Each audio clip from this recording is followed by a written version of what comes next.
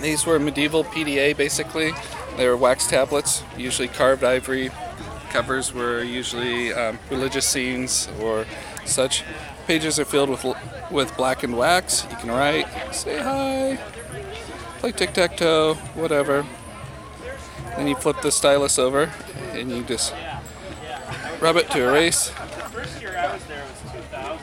and start over. When did they start making them? Wood ones date back clear to the Romans and back into the early BCs. Oh, it's got pages. Yeah, multiple pages. The ivory ones started about, that I know of, 1200s. Wow.